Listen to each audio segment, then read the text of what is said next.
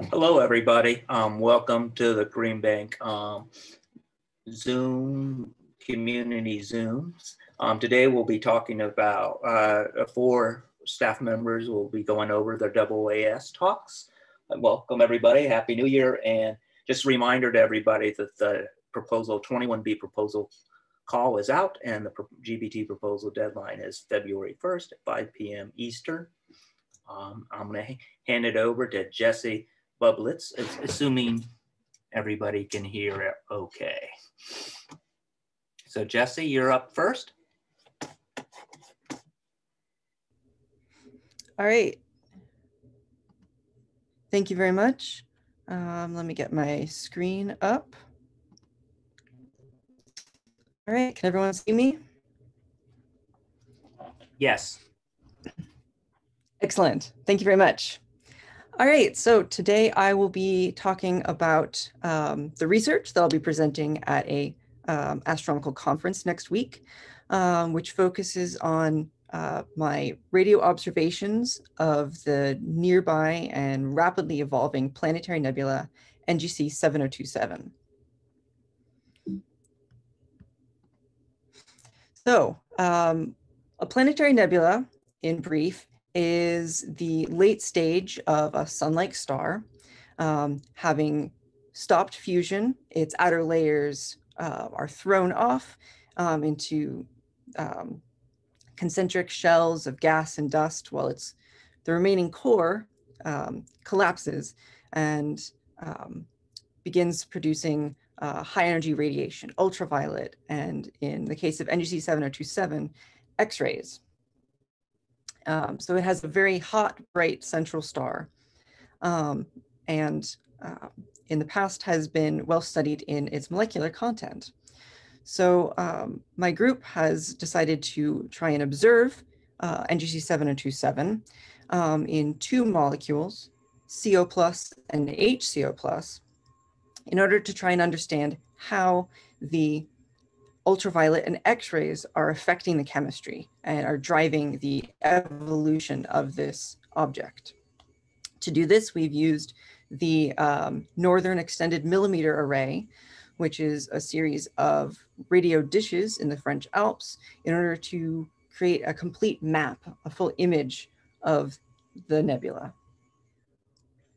So why do we choose CO plus and HCO plus? Well, effectively, there are several different chemical reactions that can produce these molecules. Effectively, through ultraviolet or through X-ray interactions. And in fact, there is one chemical reaction in the top right in which CO plus is converted into HCO plus. So by imaging both of these molecules, we've hoped to try and compare their structure, because if the 2 molecules are formed by the same process, we would expect them to be co-spatial, roughly overlaying. But if they were formed by different processes, we would expect to see different structures in these molecules.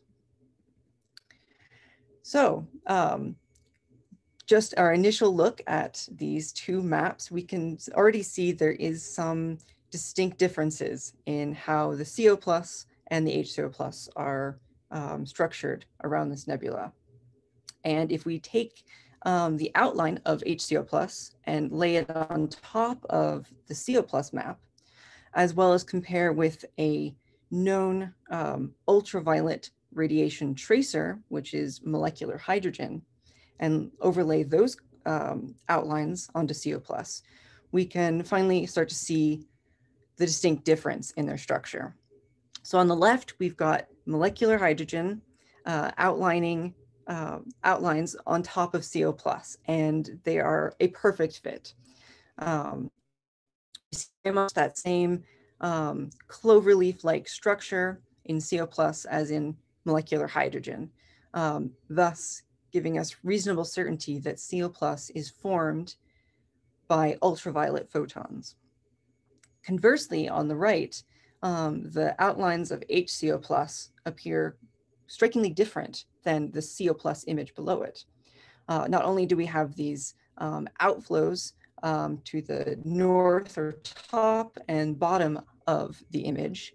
But in the lower left-hand corner, you also see a significant lack of emission of HCO+, where there is clearly CO+.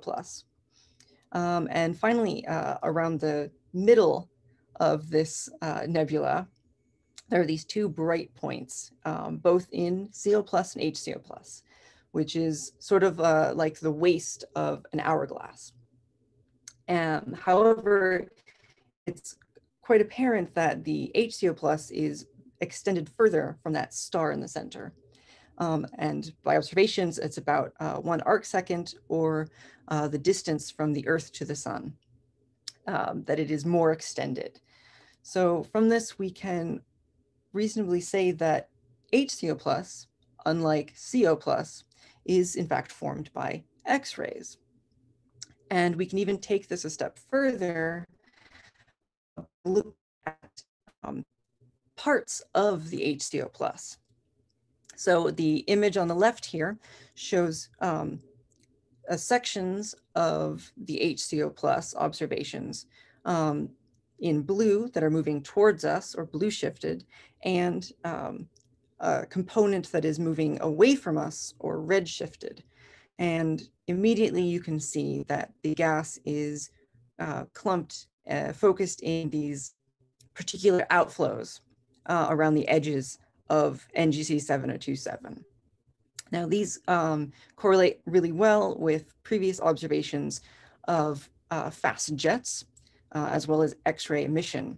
So what we're seeing here is confirmation that these fast winds, or jets, are hitting the shells of material and shocking them up to produce X-rays, wherein we see the HCO+ emission, thus helping to confirm, to solidify that HCO+ is formed by X-rays and is clearly actively shaping the nebula in the past several centuries. So it's with work like this that we're hoping to much better characterize how NGC 7027 as a representation of other planetary nebula is evolving, and what we can expect to find from other stars like our sun as they evolve. So thank you very much for your time. I don't know, hopefully we'll have a little bit of time for questions. Yeah, thank you, Jesse. So the goal here, we can put in your questions in the Q&A, and we can take them right after the talks. And then if there are additional questions, we can discuss after everybody has finished speaking. We have 59 participants currently online. I do not have a question right now in the Q&A, so we're going to go to Will Armentrout next. So Jesse, if you can hand over Sure. to Will. Thank you.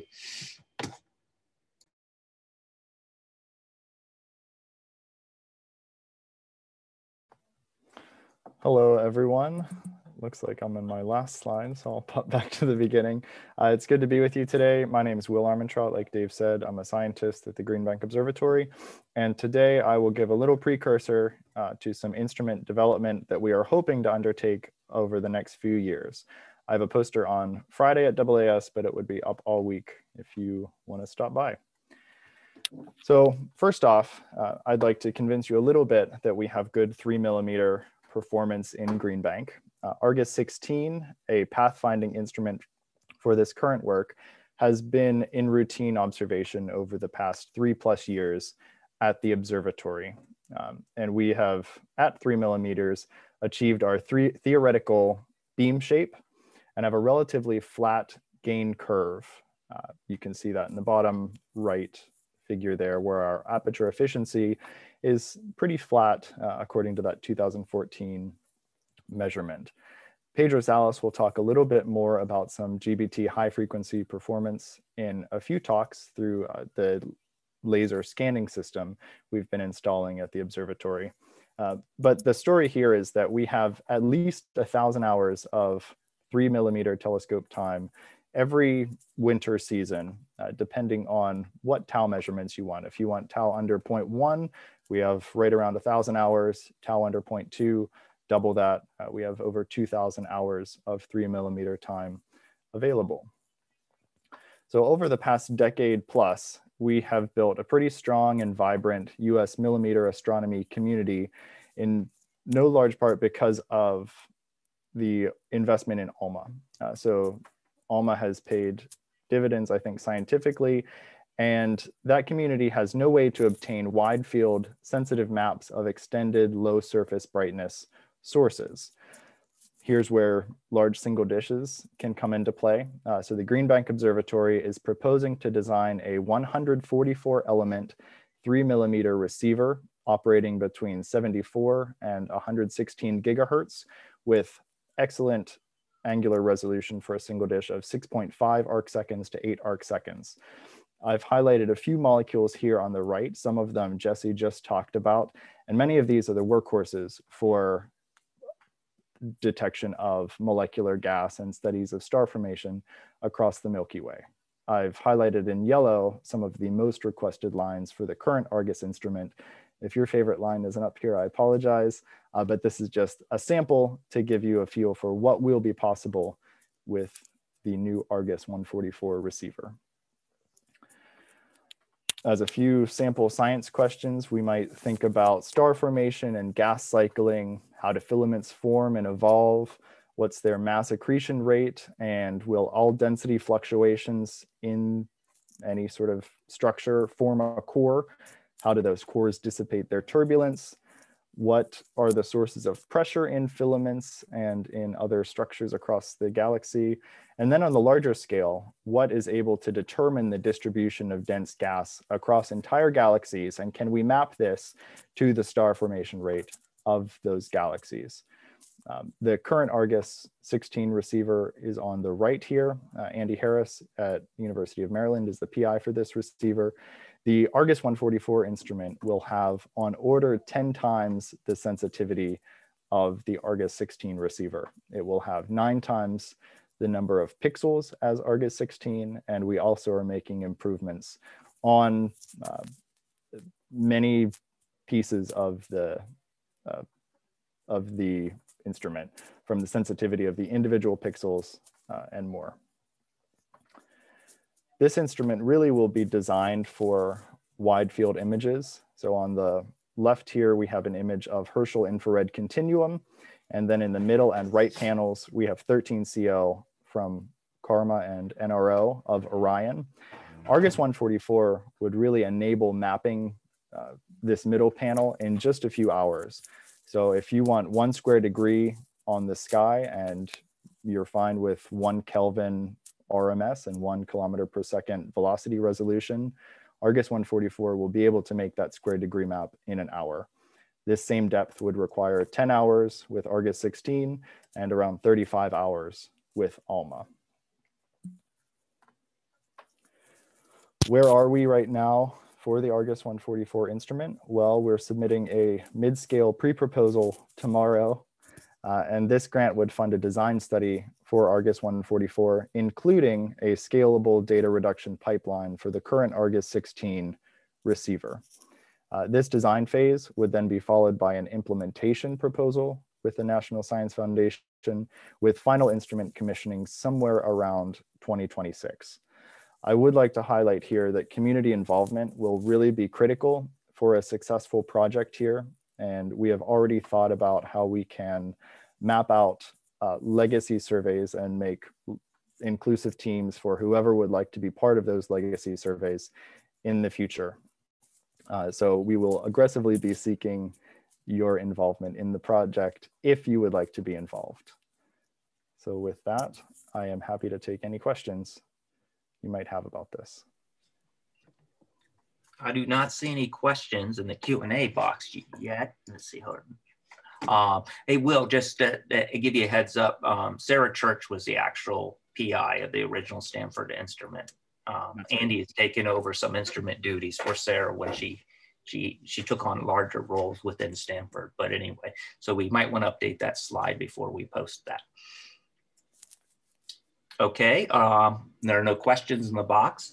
Our next speaker is Ryan Lynch. So if you can hand over to Ryan, Will.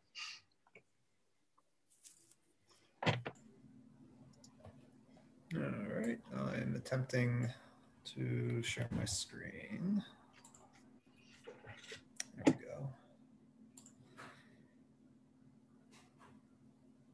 We can see it okay. Great. All right.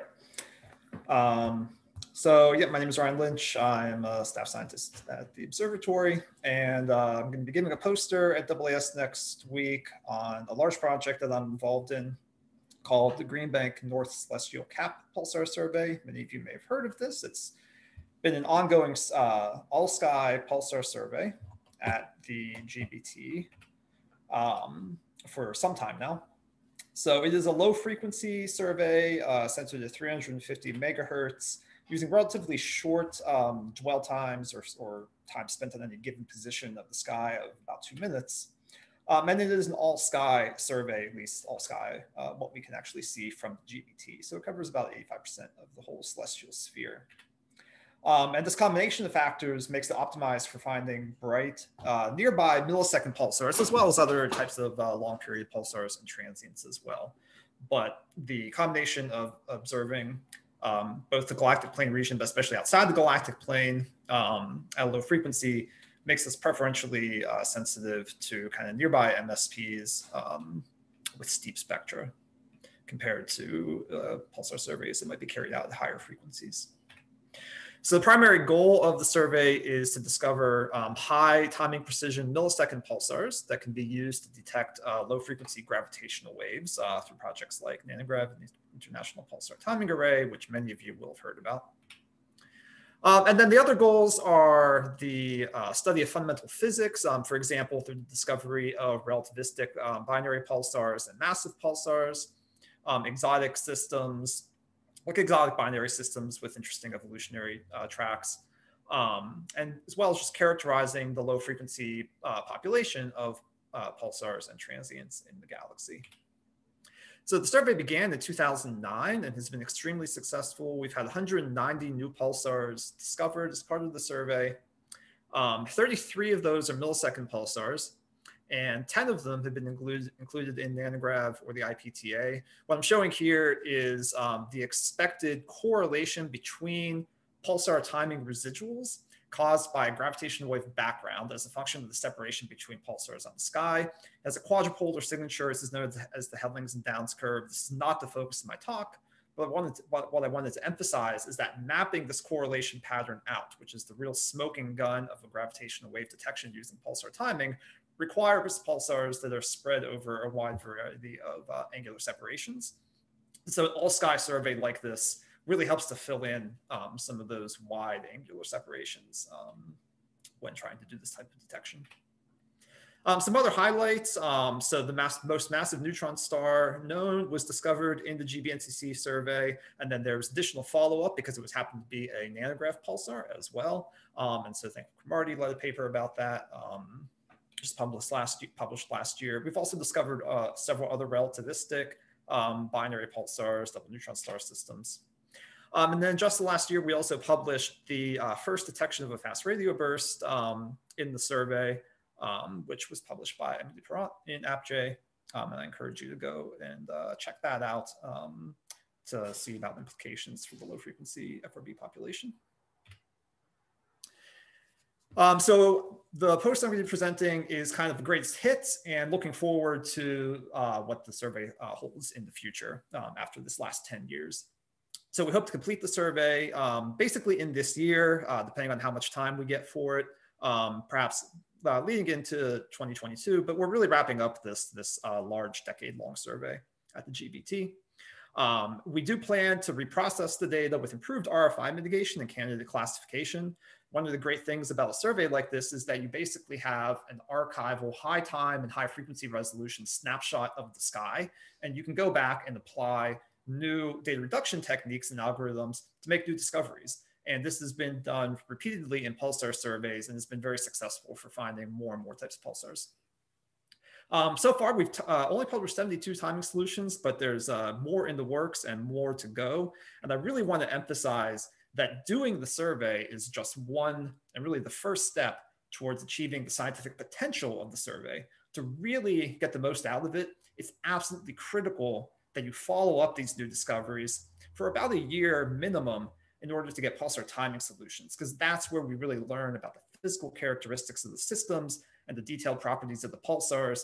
It's only after that that we can do things like measure pulsar masses and confirm the systems are in relativistic binaries, as well as to understand interesting phenomena like nulling and other kind of long time scale behavior. So there's follow-up timing observations are just absolutely critical. We are following up some select sources with the CHIME telescope in Canada. This is good for some of the sources that are at appropriate declination ranges, and that definitely helps to give us a high cadence observations of some of the pulsars. But it's not quite as sensitive to the GBT, so we really still need a sensitive telescope like the GBT to follow them up. And this data will eventually be ingested into the new Green Bank data archive, which will make it easier for anyone to access. So I encourage people who are interested to stop by my poster to learn more. And I also just want to highlight my summer student, Lulu Ghazi's poster as well.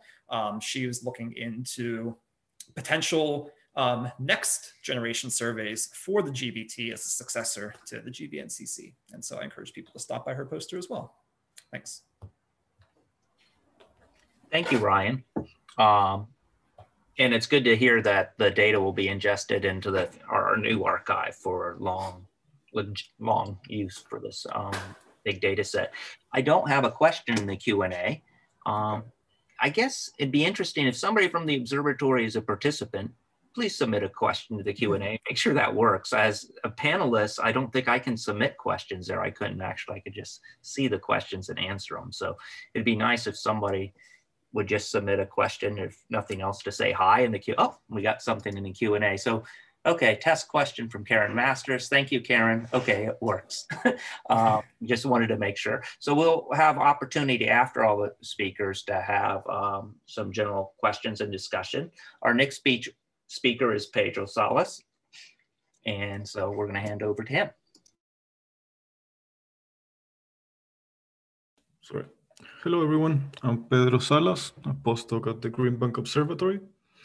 And today I wanted to share with you a sneak peek of the poster we will be presenting next week during the AAS about the Laser Antenna Surface Scanning Instrument, or LASI for short. So the GBT is the largest single-dish telescope operating at 3mm wavelengths. And this makes it an excellent complement to other telescopes operating at this wavelength, such as ALMA or NUEIMA, like Will and Jesse said. And operations at this wavelength are possible thanks to the fact that this primary reflector, this 100-meter primary reflector, is actually composed of roughly 2,000 panels, which can be moved in real time using 2200 actuators. This is really cool and really useful because thanks to this, the telescope has an almost flat gain curve with elevation. Thanks to the work of the observatory staff throughout the years, the effects of gravity on the shape of the primary are very well understood. And this means that once you have a well-set surface, you can slow in elevation and the gain of the telescope will not change as is shown here on this right curve, on this right plot on the green curve. Where we're showing the relative efficiency as a function of elevation and how it has improved over the years. This leaves weather effects as the major source of surface errors when observing at these frequencies. This can be routinely corrected under benign weather conditions using out-of-focus holography. But when the weather is changing quickly, meaning that the surface is also changing quickly, out-of-focus holography is not the best method for measuring these deformations, since it takes more than 40 minutes to obtain the data necessary to measure the deformations.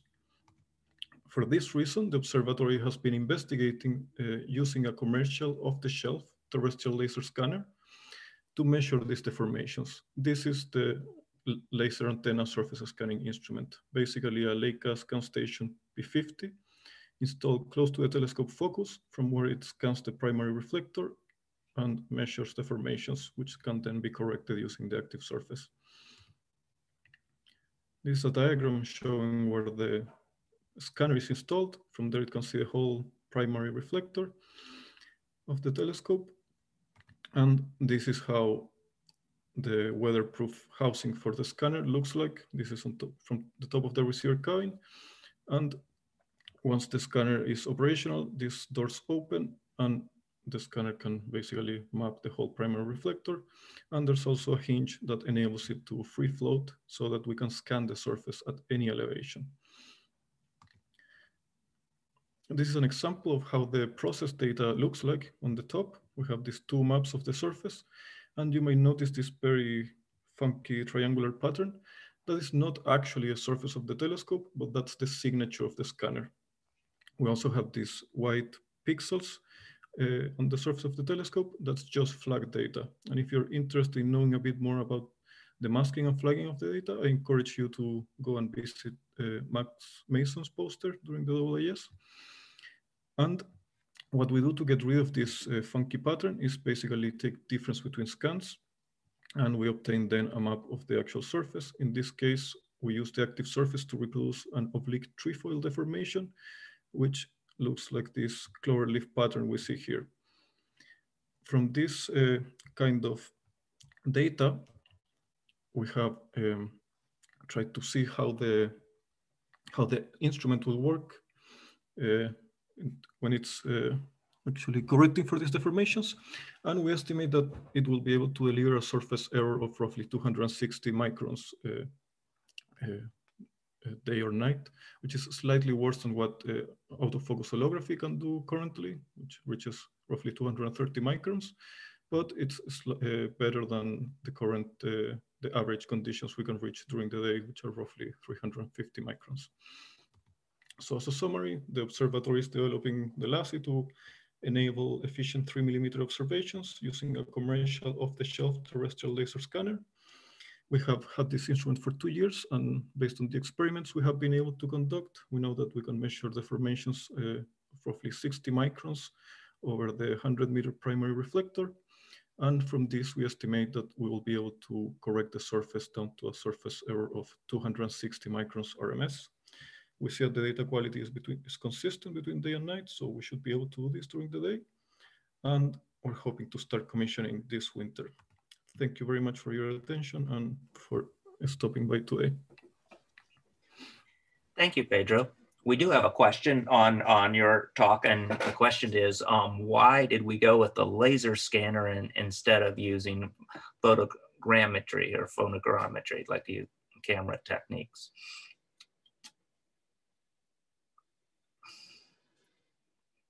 Do you know, or do you want to say something on that? Well, I wasn't there when photogrammetry was in place, but my guess is mainly that could be just that photogrammetry requires targets, and yeah, that you will need to put these targets actively, and also you need to use a camera, and maybe it was too complex to design a system to automatically take these pictures. With the scanner, you basically don't have to worry about it because that's already built for you. But yeah, honestly, I don't know the exact answer, sorry.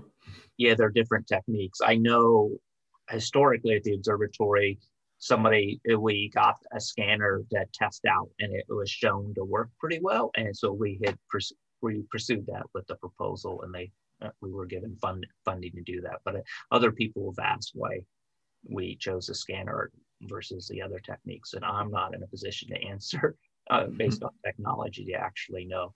I think there are different merits to different techniques. Okay, we have a question about snow and ice on the GBT. How does snow and ice on the GBT affect LASI? Well, they should not affect directly LASI in terms of, they should not affect the instrument since it's in this weatherproof housing.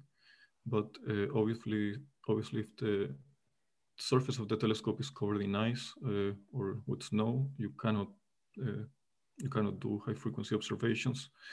One of the things that I remember Tony Minter mentioning was that he would be really interested in using LASI to see if there's still snow or ice on the surface, so we don't have to look at it from afar, and we can have a much more accurate measurement of how much ice is left on the surface. That would be an interesting use of LASSI, yeah. Because, yeah, as Pedro says, once we get the snow and ice on the dish, we see a huge drop in efficiency, aperture efficiency at high frequency, and we basically track the sun to melt it off, which can take a while. Okay, I'm gonna open it up to general questions. Ryan already asked a question that came in during another talk, and that people I think can see it in the Q&A, or maybe they can't, but the question was what frequencies are being scanned for FRBs, and Ryan answered the center frequency of the survey was 350 megahertz, and they have 100 megahertz of bandwidth. And then there was a question asking if Argus 1, oh, there's a question, they answered it. Argus 144 was similar to the Ohio State Telescope in downtown Columbus. Jesse and Will answered that.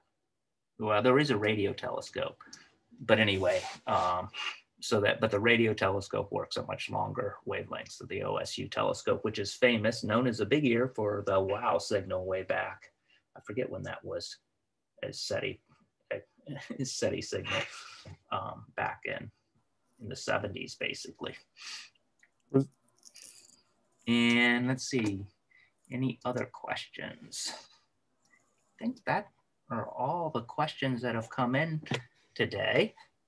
We did have 65 people participate. What time is it now? We have a couple minutes. If anybody else wants to submit any other questions, we can hang on here for a couple minutes. I'd like to thank everybody for chiming in today.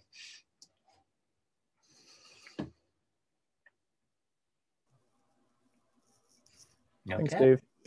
I just did a quick search. It looks like the big ear was decommissioned. Yeah, I don't think it, yeah, it's been yeah, that was an interesting to do the comparison to Argus 144, but it was a big dish. I mean, a flat reflector. It was 100 meters by whatever, 30 meters or something like that.